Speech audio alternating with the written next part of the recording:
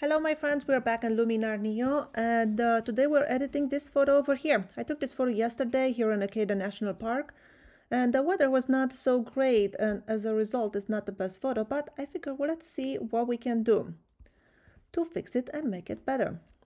I will start the develop module and here I am going to maybe take down the highlights a little bit, open up the shadows so I can get a little bit of details on the rock.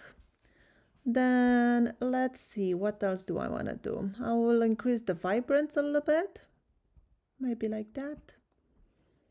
I will go to enhance and I will increase enhance to maybe 33, 34, something like that looks good to me. Maybe even a little bit of structure. Not too much, maybe 8. Let's see, what else can we do? We can go to landscape. And here I will add a little bit of the golden hour just to warm up a little bit the rocks. A little bit of foliage enhancer, even though I don't think we need it. Let's see.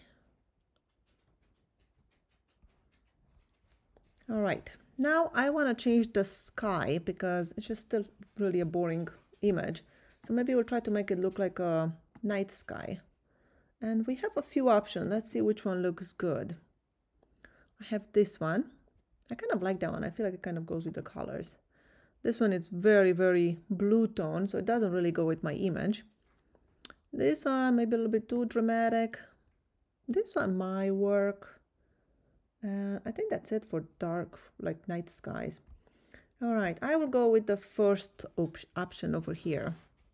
And if I zoom at 100%, you see I'm getting a gap, like it didn't really find the sky that well. I'm getting this little gap. So let's fix that. I am going to go back into 50%.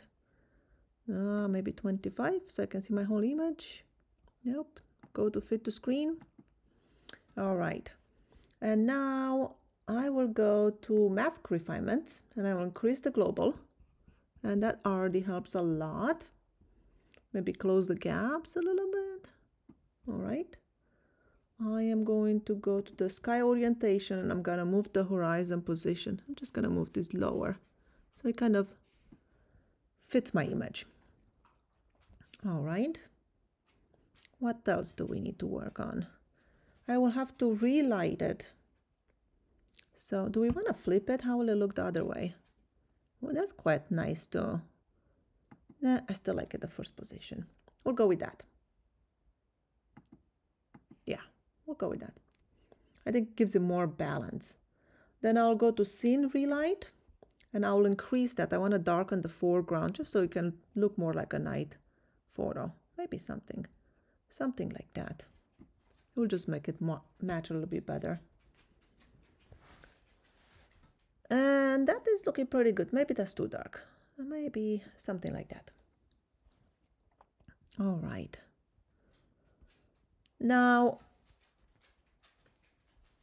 I think I like that. I want to add anything else? Maybe some toning? No. Let's see how are we doing over here. Do I get any halos? So if I go to 100% and I go over here, no, that's pretty good. All right. Fit to screen. Now, if I would work on Lightroom or Photoshop, I'll probably send it to topaz denoise and remove noise. But I don't really like using the denoise in Luminar Neo, so I think I'm just gonna leave it like this.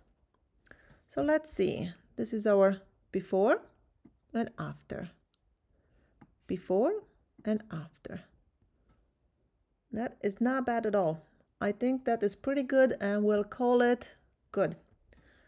Let's see this before and after.